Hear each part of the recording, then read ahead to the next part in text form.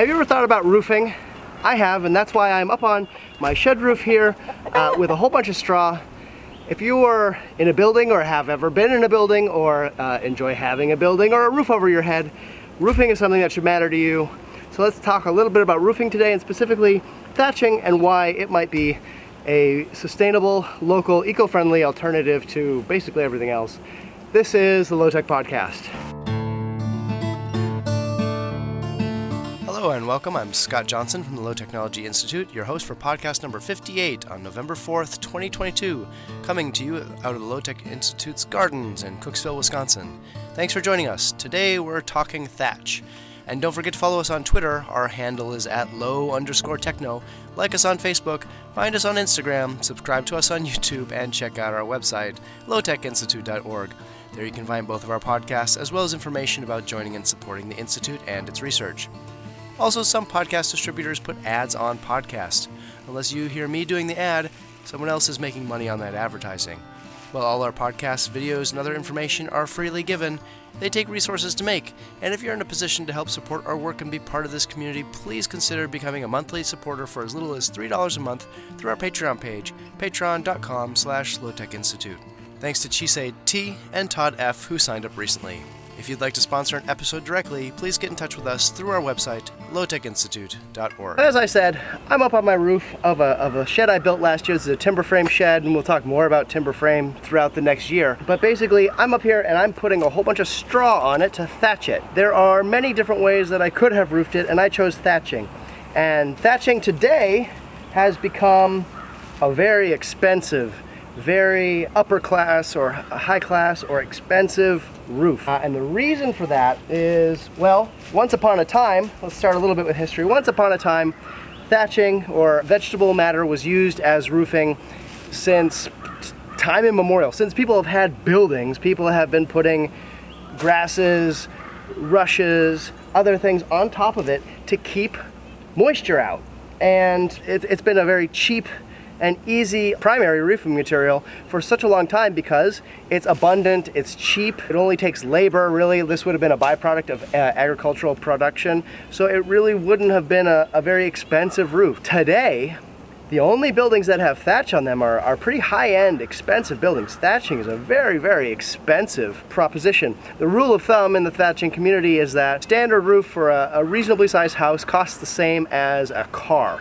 So, you know, $20,000, $30,000 to roof, probably more than that now. And what's happened to the thatching industry, and I want to get this out of the way at the top because there's so many thatchers on social media, on the internet that have they share just these beautiful, gorgeous thatching jobs they're doing, mostly in England, it's the ones that I follow. And it's just a different level of craft than it would have been practiced 150 years ago. 150 years ago, you could thatch a barn, you could thatch a shed, you could thatch your house. It wouldn't have been as restricted as it is today to these high-end houses or these historic homes where they're committed to spend the money to preserve that historic look of thatch. And so what's happened, I believe, is that thatch has fallen out of favor among more regular people and also among the skill set of regular people. My family builds houses. One of the only memories I have of my grandfather alive was being up on the roof of our garage that we were building. I was probably 3 years old and he was roofing, he was hitting a hammer into a nail and the nail went flying. I said, "Oh, I'll go get it, Grandpa," and he said, "Don't worry about it." That's like one of the few memories I have of him before he passed away. You know, a regular person can learn to do 3-tap shingles pretty easy, and that's kind of the point of the 3-tap shingle, is very easy. Thatching takes a bit more know-how, but it's not impossible. It's not an impossible task. I don't do it to a professional level. I would never do this on a dwelling I'm gonna live in, but for a compost hutch, it's perfectly fine. Nobody would ever put a thatch roof on a compost hutch nowadays because it would be too expensive. It's kind of unfortunate that it has become such a high-end roofing material because really it's so ecologically friendly, and we're gonna talk a little bit about that after I grab a different bundle here, because this straw that I just put up here is too short for what I wanted to do. So I will be right back. Through the wonders of editing, this is gonna take a second for you. All right, that's better. The corners need longer straw to reach reach the edges. So, thatching, roofing in general. Basically, Roofing, of course, is just trying to keep water and weather out of the house, the interior, right? Well, like I said, thatching, or using vegetable matter on the roof, has been around a long time. Nowadays, what predominates in the United States is asphalt shingles.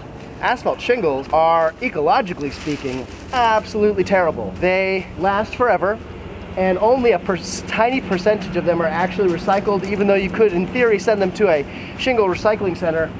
Most shingles there don't actually get recycled. So, think about it this way. Those regular shingles you see on all these houses, every one you've ever seen in your entire life still exists somewhere on the earth. Isn't that kind of a trip to think about? Every single shingle that you've ever seen still exists somewhere on this planet. That's kind of sickening, really, if you think about it. The nice thing about thatch is when it's done, you just compost it.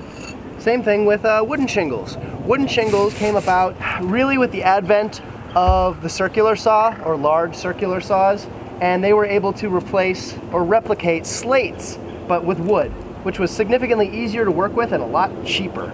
Thatching, and again, I shouldn't be teaching anyone anything about thatching, so I'm just going to talk in real general terms. Thatching was around for such a long time, and then wooden shingles came on the scene, and then tar paper, although tar has been used since ancient Mesopotamia for roofing. Tar is not a new roofing item at all, but in the US, it's mostly just these asphalt shingles that don't go anywhere. And I'm sorry for the slightly disorganized object of my talk today, but I'm up here on the roof. I don't have much time to get into the house and give a full, regular, scripted podcast because I gotta get this roof on before the winter comes. So you're joining me. So, what am I doing? Right now, I'm affixing what's called the brow course. This is the bottom edge of the roof, and it's gonna get the most water and rain on it. So it needs to be well affixed, and affixed means under bar here, this sway. And what I'm doing right now is just taking armfuls of long straw. There are three primary types of thatch. One is called combed reed. There's long straw, first of all, is basically you get a pile of straw and you wet it and you pull out and create organized bundles called yelms, Y-E-L-M-S, and they are then used really to carry the straw up the roof, and then the straw is affixed on the roof under bars that are called sways. And these sways used to be made out of wood. Mine are made out of wood because I have that available to me. But today a lot of them are done with stainless steel and screws. I'm using wood bars, and I am using screws, although you could perfectly well tie all this down, which is a traditional way to do it. I have tied down this previous course because it's the very bottom brow course, and then this is getting affixed by a sway bar. So long straw is one of the more traditional, I suppose, because it's been around for quite a long time. It looks like the straw has been poured on it, like a kind of a more of a liquid state than a solid. It's really beautiful. It also takes a little bit more skill and specialized tools than what I'm doing, which is combed reed. Combed reed came about really at the time that mechanical threshers came about, and the reason for that is when the first mechanical threshers would bind sheaves of wheat and then chop the heads off or thresh the heads out and then leave these nice, clean, combed bundles. It was a mechanized process that gave really nice, uniform straw bundles to the thatcher. And then similar to long, and it's affixed similar to long straw, but it's a little easier, I think, to work with because it comes already in bundles. This is Maris Widgeon, which is kind of the gold standard of thatching straw. I grew this myself in the field next door. I have more growing right now. We have the wheat itself to eat in our house. We make flour with it and bread. And so this is the leftover straw from my harvest this year, and I'm using it to thatch the roof. I grew it specifically for straw. I also have some rye, which also makes a good thatching straw. 1 second here, I have to use this legget, which is kind of like a big corrugated paddle, and I'm going to kind of start to shape the edge of this. If you want to see more videos of this, again, not for instructional purposes, only for educational purposes, just to kind of have a look at it, you can check out our Instagram, and we're there under Low Tech Institute, and you can see a couple of videos I made this week.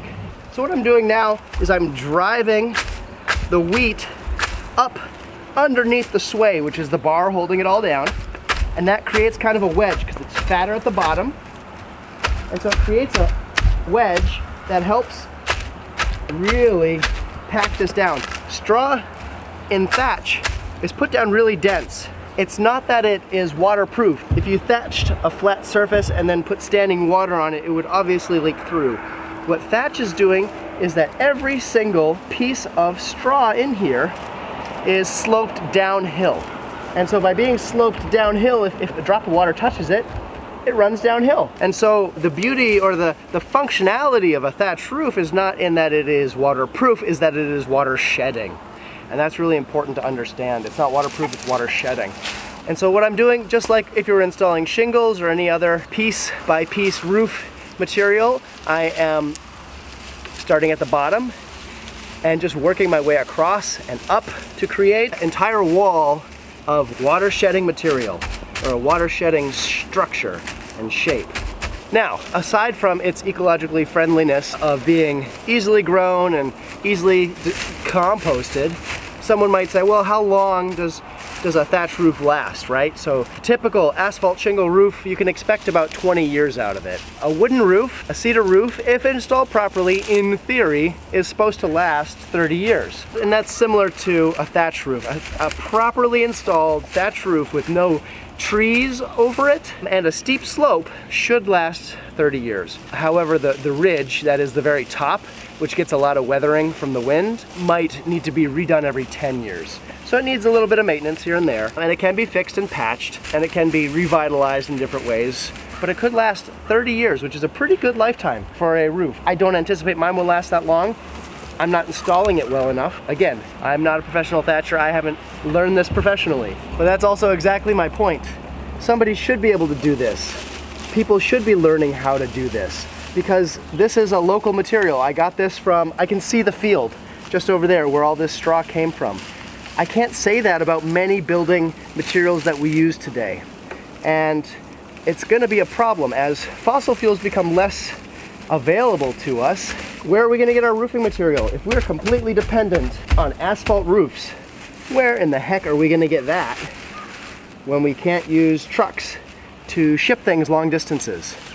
A heavy asphalt, if you've ever picked up a bundle of asphalt shingles, they're incredibly heavy. And not that straw isn't, but it's easier to handle and nicer, and it doesn't have to travel as far in theory if you're able to find someone who can grow it and harvest it. I realized I neglected to mention the third most common type of roofing material, and that's water reed, phragmites. They are invasive here in Wisconsin, and they are all over in other parts of the US, but these are water reed grasses that you'll see in ditches and marshes. They look like just a thin reed with kind of a flag, a sail type seed head on top. And these reeds grow all across Europe, and they're harvested in England and Turkey and all around the Mediterranean, and they've been used for thatch for millennia, and they're very common in England and also in the United States. There's a few thatchers in the United States, like 3. We're all very friendly. When I chatted with them through emails and in one case phone calls, lovely people, but what I wanted was somebody to come teach a workshop for a weekend, and every one of them told me it wasn't worth it because what you could learn in a weekend wasn't enough to start doing anything. And I believe that. I'm a very handy person, and I'm not afraid to try things that I probably shouldn't be trying. But they said in a weekend you're not gonna learn enough. It would take a summer to become even halfway competent to like barely do anything. So there you go. That's why we're not having a workshop on this. Anyway, the water reed is what most US thatchers use. So if you've seen one of the few thatched buildings in the United States, it's very likely water reed. Water reed has a very dense, kind of thick, prickly appearance. It's got slightly larger straws, diameter than wheat. My wheat here is pretty narrow diameter, smaller than a pencil, whereas most water reed is going to be pencil or thicker in terms of its diameter. But that brings me to an important point. I have permission from the Wisconsin DNR to harvest phragmites because they, as I said, are an invasive species here. So I have to harvest them specially and treat them in a special way, but I'm allowed to harvest them here. DNR actually wants me to kill them off. So what a great synergy of things that we need. We need this reed to be gone, and it works as a great roofing material. But those 3 materials, the long straw, the combed wheat reed, and the water reed. Just because those are the three most common doesn't mean that those are the only three you need to use. There's so many materials that can be used. Other types of straw, of course. Any hollow grass stem can be used. Down here I've got weeds, canary grass, blue stem, and other grasses that work just fine for an undercoat. And historically people used whatever they had available for the undercoat. I'm installing what's called new work, right? There's nothing on the roof above me, and I'm installing fresh coat of thatch to a structure that has none. That's new work. Well, what's gonna happen over the next 30 years, just kidding, it's not gonna last that long. What's gonna happen over the next years is that the tips of this straw is going to rot. But just the last inch or so, and hopefully I'll lose about an inch a year or less. And so the 20 inches or so between the fixing, this sway bar, and the tip of the straw, it's gonna rot away. And by the time it starts to get close to that sway bar and exposes fittings below, it's time to put on a new coat. And that new coat can be put on top of the old work by just sparring it in the bottom undercoat. So the stuff that's above the sway bar will be on this roof, in theory, forever, or until they decide to switch away from thatch. So what's really cool is that it's kind of a time capsule. By using this weedy stuff from some of the undercoat here, in 1,000 years or 100 years, you could look and see what weeds were present right now. And indeed they've done that in England, and they found thatch that's 500 years old, and they could see what are the different plants that are common at that time. It's really neat. Kind of a time capsule. So I'm installing, like I said, new work here. So some of this will rot away, but a lot of it will stick around for quite a while. So here it's not dense enough because I haven't tightened down the sway bar, but over here it's nice and dense. It's not a loosely applied thing. So I said alternative materials, and I want to talk about that because when I lived in Mexico, people used palm as a thatch, and it lasted 10 to 20 years depending on how well it was applied and how thick it was. So the only things that the English thatchers like to use doesn't necessarily dictate what the rest of us have to use. It's just what the high-end houses in England can afford to have put on their houses, which is nicer stuff. And truly, combed wheat reed of Maris Widgeon is lovely to work with. I don't have much to compare it to, being a complete novice here. Although I have used Phragmites, and I don't like them as much. It's a lot coarser and just doesn't, but maybe that's just the Phragmites I was able to harvest. They weren't as good. So we could, in theory, be using weedy, unwanted vegetation for thatch locally.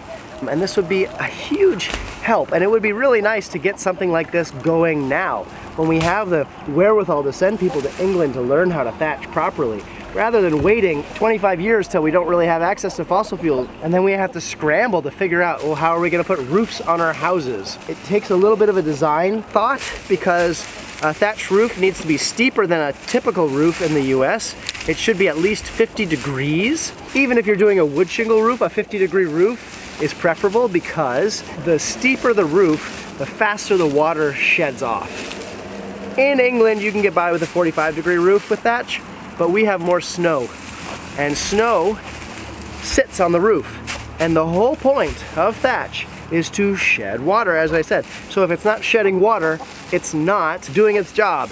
And by having snow sit on it, it's gonna make rot set in, and you're gonna have a giant compost heap on top of your roof instead of a nice water shedding mat of material. It's a really beautiful process. I recommend a few resources online. One of them is called The Thatcher's Craft. It's a book from the 1960s or 70s, and it's a absolutely wonderful step-by-step guide with black and white pictures of every single step for the 3 primary thatch materials. Definitely worth checking out if you can find it. I've found plenty of PDF versions of it online, so that's worth checking out. The Thatcher's Craft. And then there's another wonderful website called thatchinginfo.com, and they have accumulated hundreds of photos, lots of step-by-step instructions, just wonderful resource overall. Thatchinginfo.com. That one should be easily accessible to everybody, so that's definitely worth looking at. And those,